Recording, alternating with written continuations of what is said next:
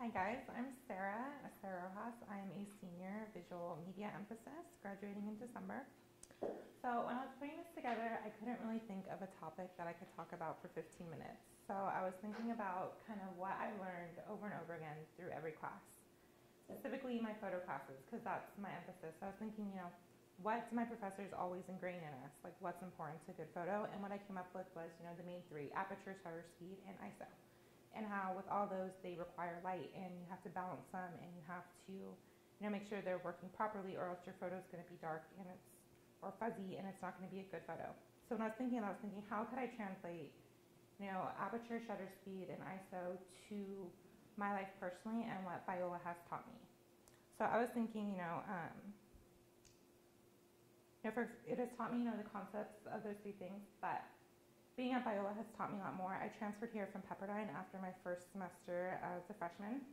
So when I was at Pepperdine, it was okay. I had really good friends, really great roommates. It was amazing. Beautiful campus, but something just wasn't right. It wasn't clicking. I felt a little distant from everyone else. I was like, why does everyone kind of fit in here so good and I don't? So I transferred to Biola, and I think I kind of came in kind of with a chip on my shoulder, like I'm just going to get through here as fast as I can, be done with it, and then I'll figure it out later. I'll figure out where I fit in later. So, but being at Biola, they do different here, and they had me slow down, and they taught me a lot. So the first thing they taught me about photography was aperture. So what I learned about aperture is, changing it on your camera changes your depth of field, and it changes the amount of light you let in.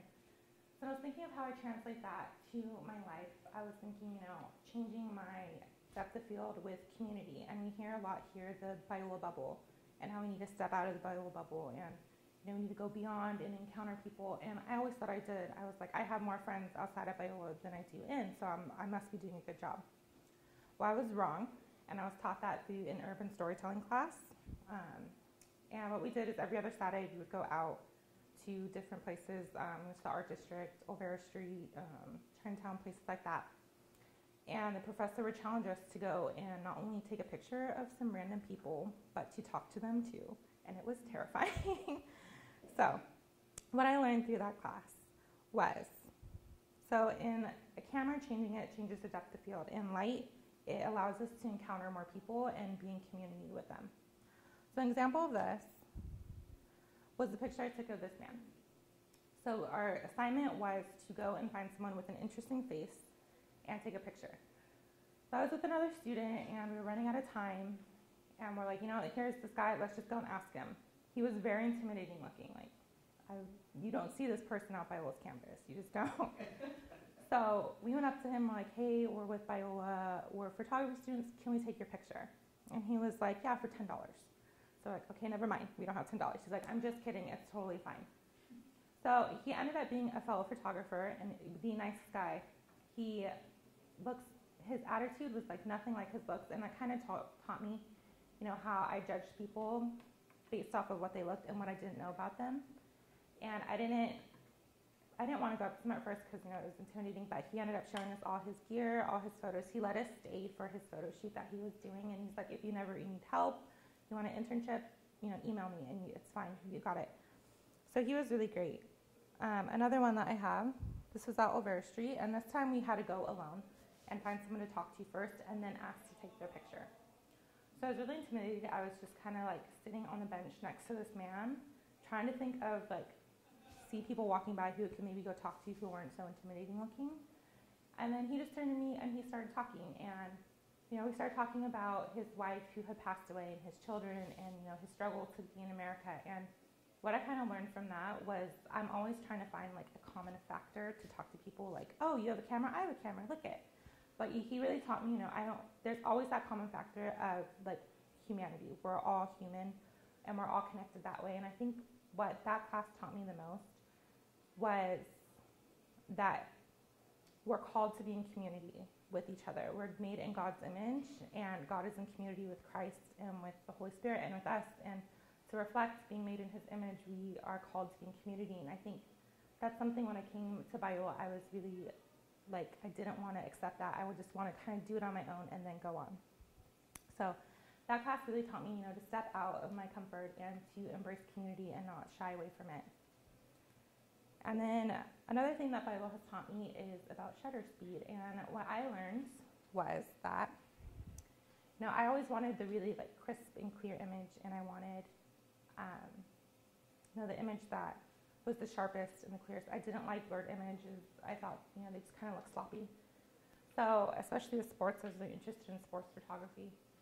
But then another professor, he made me go out and take a show shutter speed at night, and I was terrified because I've never done it, and I was like, it's gonna look horrible, and this is pointless. But he made me do it, and then this is what I came up with. And I was like, I don't understand it. It's just, I don't get it. I don't like it. And he's like, it's fine. But then later when I was looking through this picture, putting this portfolio together, I was like, it kind of reflects how I felt sometimes at Biola, where, I wouldn't stop and slow down. I would just keep going and rush by people and rush by opportunities because I didn't want it to slow me down, when in reality, slowing down would have been better. I think, when you have slower things, that allows for more light, and that allows for more beauty to come in to your life. And I think that's something that I missed for a long time at Biola, and then I finally realized it through a lot of my classes. And that's kind of how I felt for a long time. And I would shy away from, things that would slow me down. People who would be like, oh, do you want to go here? I'm like, no, I can't. I just got to do this. And it's not that time was going any faster, any slower, but in my mind, it would slow me down. And I think because of that, I missed a lot of opportunities. But eventually I learned. So it taught me to see the little things, see the details. And that's another thing photography has taught me, is to see details and to pay attention.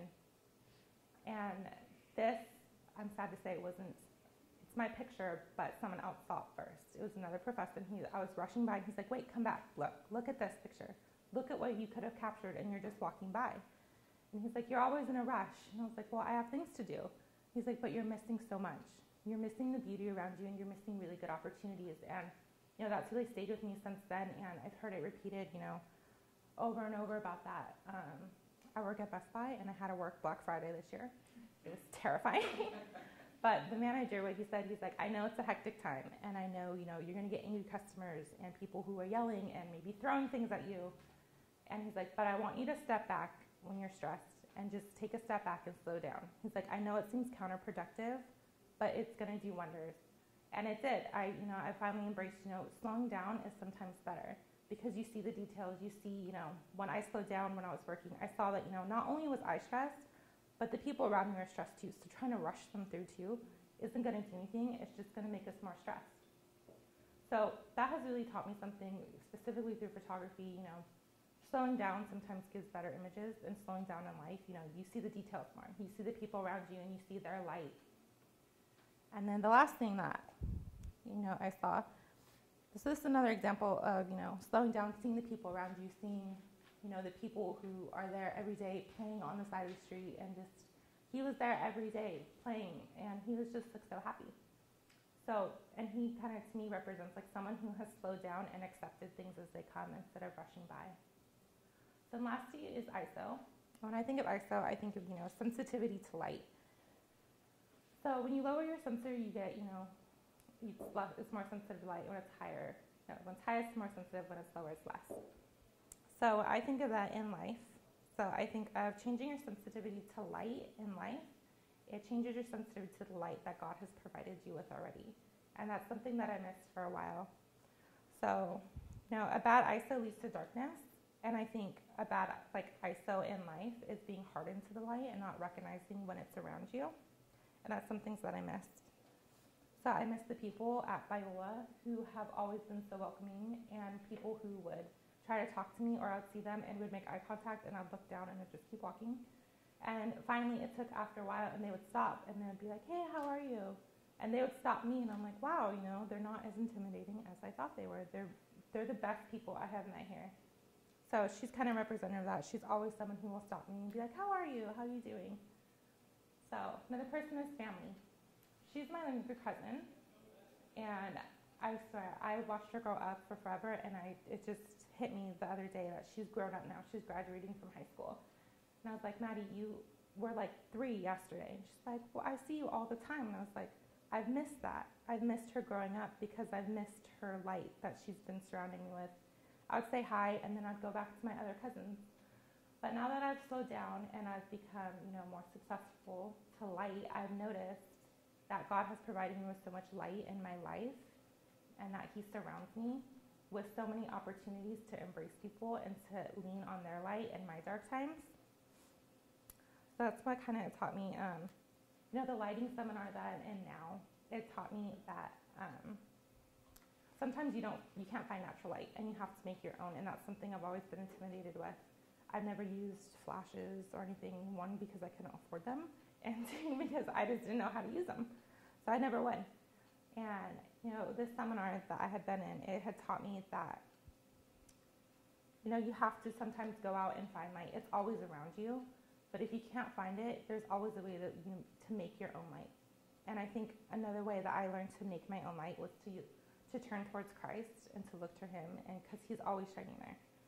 So, and these are my friends. The one in the purple in the far is my best friend, Christy. I've known her for like 9 years now. And for a while, we weren't close our freshman year of college. We didn't talk for a while. And I'd help, when I was really upset or something, I'd be like, oh, maybe I'll text her. But then I wouldn't, because no one wants to hear about that. But then I finally did, and she was like, I'm having the same problems.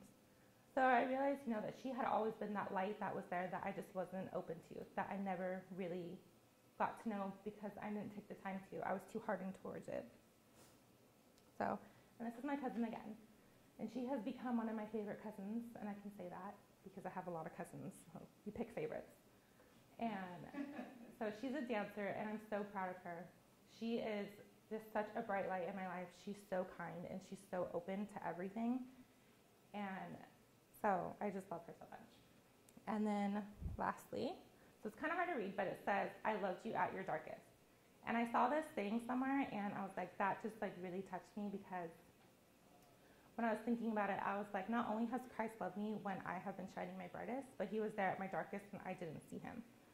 And that's something that Biola has really taught me, was to really look for Christ in that time of darkness instead of just trying to do it on your own, because He'll always be there, and He loves everyone at their darkest. So, and He's there, so He's there for you, which is kind of what I struggled with in the beginning at Pepperdine, I think, is I didn't lean on Him. I tried to lean on myself. And because of that, I failed. So being at Biola has definitely taught me that. It has taught me that, in the darkest of time, there's always that light. You just have to find it, and you have to be open to it, and you have to be willing to slow down. So that's what it has taught me. So in conclusion, I have learned at Biola to slow down and to open my depth of field, to embrace community, and to embrace others that I don't know, and to be open to the light that is around me.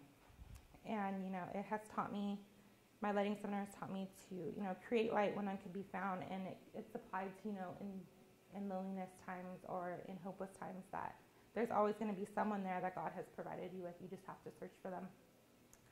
So my challenge for you is to think about kind of switching from the automatic mode, which was the title, was from Automatic's Manual. And what I realized through putting this together was that I had been living in an automatic mode where, I was living based on how I thought people saw me instead of how they really did. And from switching from Automatic's Manual, it kind of showed me that I can take control of my own actions and my own path while still keeping God's light in front of me to guide me. And that has showed me that, I don't need to try to lean on myself as much, and that there are people around me who are always there. So finally, aperture shows me that changing the aperture on a camera changes the amount of light let in, and it changes the depth of field. And in life, changing the depth of field it helps someone better understand the people around them and their perception of light. And for shutter speed, changing the shutter speed on a camera changes the amount of time the light is let in. And in life, slowing down, letting more light in, even with the chaos around us, leads us to slow down and to see the more beautiful moments around us. And for ISO, changing the ISO on a camera changes the sensor's sensitivity to light. And in life, changing our sensitivity to light allows us to connect with one another more and appreciate the light more when we have it. So I challenge you guys to try to evaluate your life and see if you're living more in automatic or in manual. And if you are living automatic, I challenge you to maybe take it one step at a time. Change your depth of field slowly, encounter more. It's okay. Encounter more people that you're usually uncomfortable with, even if it's around Biola, because that's how it started for me, was, encountering people I didn't really know. And it turns out that Biola is one of the friendliest campuses I've ever been to. And I have a lot of friends who'll come here and they'll visit and be like, why is everyone saying hi to me? Why are people holding doors when I'm like 10 feet away still? I'm like, they're just friendly. That's just who they are. And it's kind of what Biola is known for, is being different. And that's what Biola has really taught me, is to be different and to let like my light shine through and embrace others and not to just ignore it. Because I'm sure there's people here who like went through what I did when I was at Pepperdine and feeling lonely and feeling out of place. And so sort of recognizing that and understanding that, they just need someone to see their light and kind of embrace it and empower them at the same time. So yeah, that is my challenge, is to go from automatic to manual.